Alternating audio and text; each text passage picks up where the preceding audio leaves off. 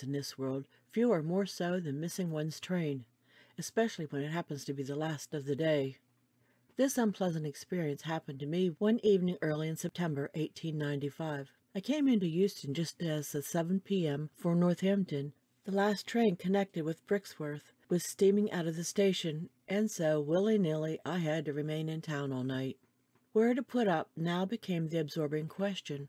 I wanted to be close to the station in order to catch the earliest morning train, but, although there were plenty of rich men's hotels, there seemed a sore dearth of go-betweens.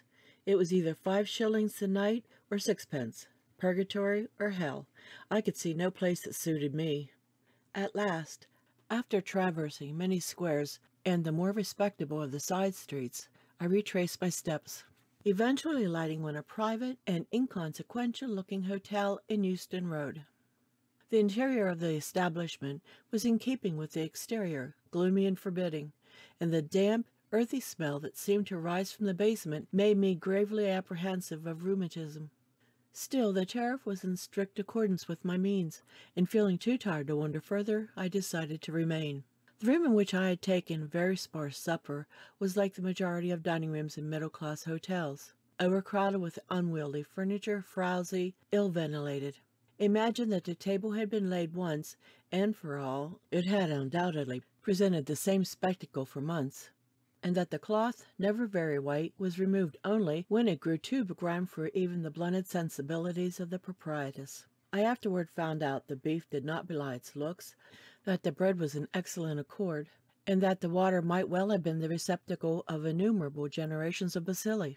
There were other visitors beside myself, either Germans or commercial travelers, probably both, but as their conversation carried on over plates of half-raw meat was neither particularly edifying nor interesting, I preferred an antique number of Vanity Fair, until, at length, tired of that, I picked up a candlestick and made my way to bed. The moment I crossed the threshold of my room, an indefinable sensation that invariably suggested the immediate proximity of the superphysical came over me. I felt sure the house was haunted, but by what? Ah, that was the problem left for me to solve. The furniture of the room was the orthodox lodging-house type, inartistic, scant, and seedy. A gaunt four-poster propped against the middle of the wall, running at right angles to the door, was adorned with exceedingly dirty valances of a nondescript pink and white pattern. Facing this was a fireplace, the register of which was, of course, down.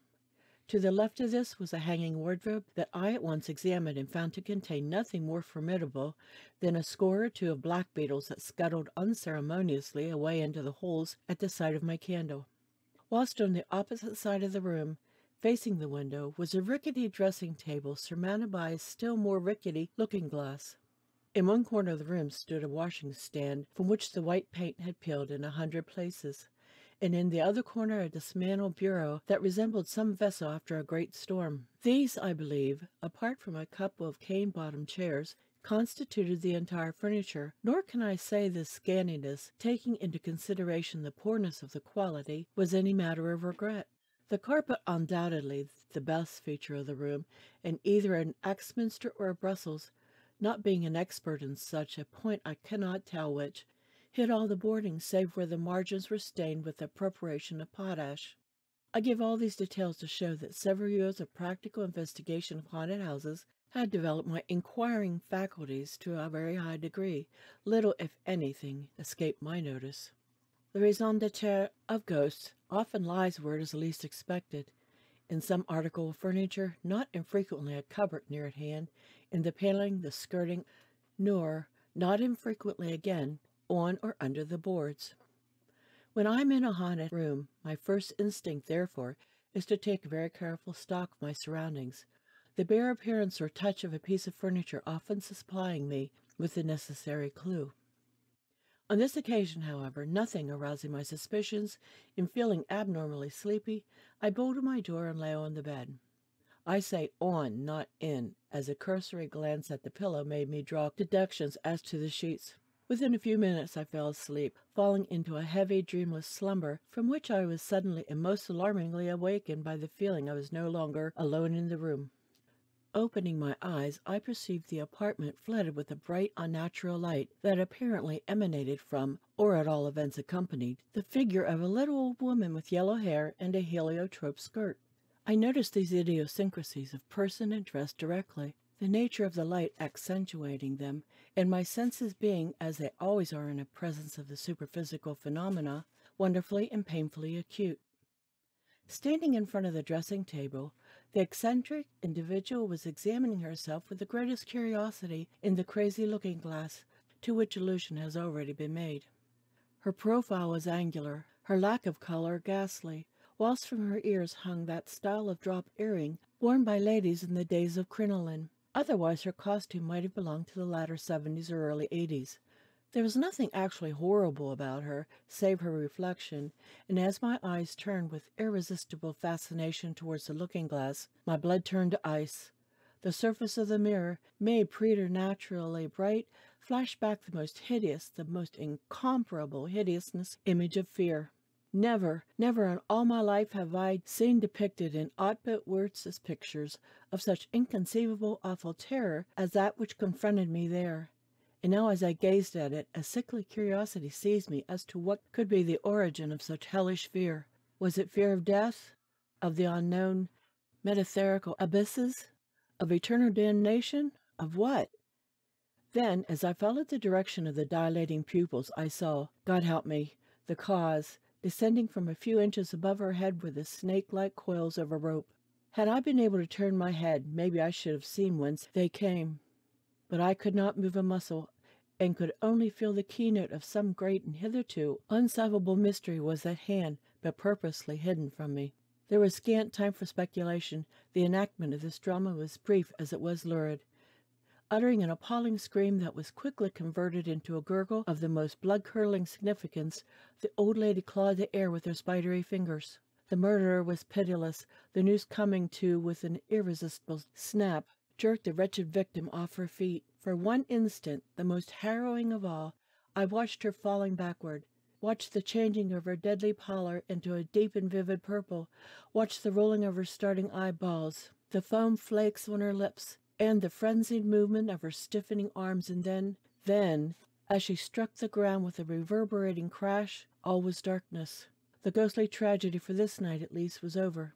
This I realized, but my nerves being too completely unstrung by what I had witnessed to allow me to sleep, I crept under the counterpane and lay there shivering till the welcome rays of early dawn converted the room into another place.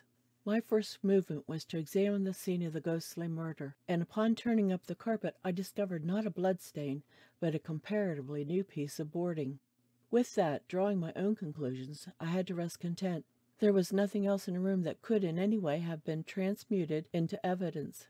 The moment the clock struck 6, I picked up my valise and, gobbling down a lukewarm breakfast with little relish, quitted the house, determined to pay it another visit before very long. In this, however, I was doomed to disappointment. Some months elapsed before I could again visit the neighborhood of Euston, and when I did so, I found the hotel had vanished, nor have I to this day been able to identify the house wherein I slept. I have but lately been informed that a good many years ago, when we middle-aged fogies were mere children, a singularly repulsive murder was committed at a house in or near Euston Road, the victim being a somewhat extraordinary old lady. Further details I do not know, therefore I can only surmise that what I saw may possibly have been her phantasm. But please remember, it is only a surmise. End of Chapter 9. Chapter 10. Penmar Hollow, Marioneth, the Black Pedlar. The Ladies' Cabinet for 1835 contains an account of a haunting in Marioneth which seems to me of sufficient psychic interest to record. Hence I append it. But since the original text is a trifle too intricate in places, I have taken the liberty to tell the story more or less in my own words. In the summer of 1832, I was on a walking tour in Wales, in selecting as a principal scene of my operations Marioneth, and chancing one evening to be overtaken by a storm, when midday between Dolgelly and Bala, I was speedily placed in the most unpleasant of predicaments. To go on I was afraid, to turn back was impossible. What could I do? The night was dark, the rain almost tropical, and the roadway so broken up with furrows that I could only grope along with the utmost difficulty, whilst the frequent windings, steep ascents, and sharp declivities not only added to my embarrassment, but greatly increased my weariness. At every few yards I either plunged into a miniature morass or, stumbling over a boulder, found myself smarting in the center of a gorse bush. At length I grew desperate. Human nature could stand it no longer, and resolving to perish with the cold rather than flounder under such pitiable conditions, I threw myself down on a rock and prepared to lie there till daybreak. It is possible I had remained in this position for 10 or so minutes, when I was roused by a sense of deliverance by the bright glow of a lamp. In starting to my feet, I discovered I was no longer alone. Confronting me was the figure of a short man, wrapped in a shaggy greatcoat, and wearing a slouched hat. He was holding a lantern in his hand, and by a series of pantomimic gestures he assured me that his intentions were amicable, and that he was anxious to guide me to some place of shelter where I should have a more comfortable pallet than a bare rock. I accepted his offer, though not without some misgivings, as I could not remember ever having met anyone quite so uncouth or bizarre. Turning abruptly to the right, he struck across a wide moor covered with gorse and innumerable boulders, and so studded with pools of water that I seemed to be in a perpetual state of waiting. Emerging from this, we wended our way along the side of a precipice, at the bottom of which roared one of those mountain torrents so characteristic of all parts of Wales. Beckoning me to follow, my guide mysteriously disappeared, and peering over the edge of the chasm, I perceived him, to my amazement, making his descent by an almost invisible and perpendicular pathway. For a second or so I hesitated, and then, making up my mind to brave anything rather than remain by myself in such an unfamiliar and dangerous neighborhood, I gingerly lowered myself down over the brink, and after a few tumbles succeeded in overtaking him just as he arrived at the bottom. We now found ourselves in a valley of Stygian darkness, and of such restricted dimensions that the spray from the river bathed me from head to foot. My companion pressed resolutely on, and, maintaining the same extraordinary and uncanny silence, conducted me to a recess in the hillside where the outlines of a bare, dismantled house gradually rose to greet us. It was merely a pile of ruins, old yet naked, without any of those evidences of vegetation one usually associates with the antique. I particularly noticed this deficiency. It impressed and perplexed me. If moss and lichens grew elsewhere, why not here? The situation of the house was strikingly romantic and weird. Indeed, one could not well imagine a more dismal spot. A giant mass of black rock reared itself up in the background like a Brobdingnagian bat in the foreground, and at so close a distance that the spray blowing madly over my face and clothes drenched me to the skin, rushed a seething mass of sable water, whilst to accentuate all this Avernian horror, the wind whistled demonically, and the rain fell in ever-increasing fury.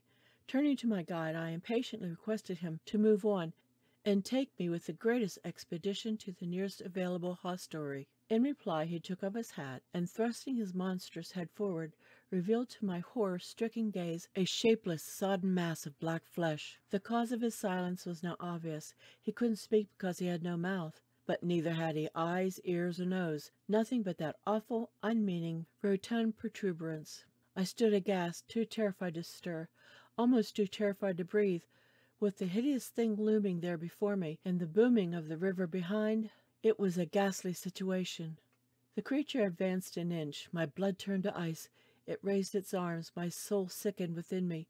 It lunged suddenly forward and fell right through me. As it did so, I heard a fiendish chuckle, which, dying slowly out, gave way to a succession of blood-curdling groans that seemed to proceed from the interior of the ruins. The figure, however, was nowhere to be seen. It must have dematerialized from the spot. Very much relieved at this, though still considerably frightened, I was now able to use my limbs, and turning my back on the ghostly building, I felt my way along the bank of the river. I dare not glance at the boiling foam.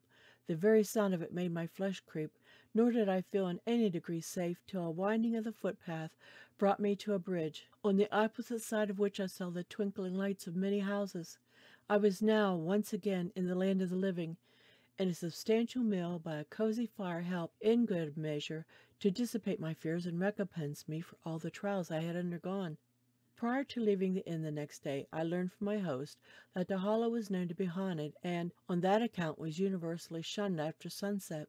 Half a century ago the ruins, then a neat grey cottage, had been inhabited by the Evanses, a bad, thriftless lot. At the instigation of her husband, Mrs. Evans, a buxom woman, handsome in a bad, bold style, had flirted openly with a peddler, known locally as Black Dave. This man was easily induced to put up at their house, and his suspicions being lulled to rest by the amorous overtures of the woman, he was surprised in his sleep and butchered. Fearing, however, either to commit the body to the river or bury it in their garden lest it should be found, and being at the time very hard pressed for food, they improvised an oven in the earth and ate it. The vengeance of heaven, however, was close on their track. The cottage, paid for out of their ill-gotten gains, caught fire during a drunken carousal, and Mrs. Evans was burned to death, whilst her husband only lingered long enough to make a full confession of the crime. The house was never rebuilt. The phantasm of Dave, in the disgusting guise in which he appeared to me, still haunts the precincts, and, delighting to gull unsuspected wayfarers, leads them out of their proper courses, guiding them with a fiendish skill to the black ruin,